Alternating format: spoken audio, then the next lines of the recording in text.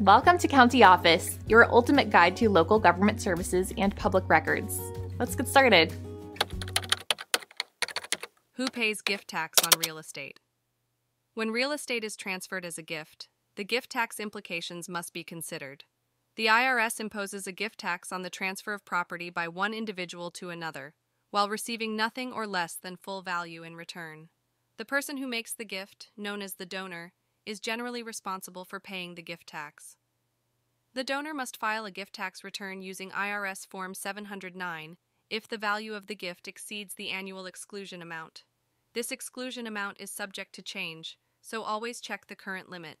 The recipient of the gift, known as the donee, does not pay the gift tax.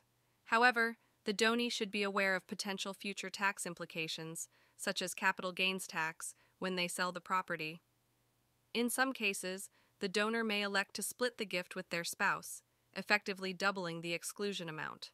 This is known as gift splitting, and both spouses must consent to this arrangement.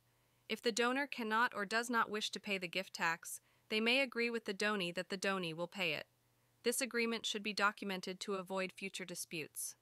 It is important to consult with a tax professional or attorney to navigate the complexities of gift tax laws and ensure compliance with IRS regulations.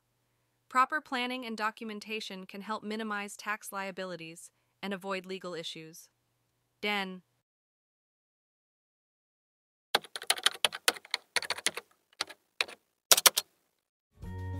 To learn more, check out these links, which you can click in the description below.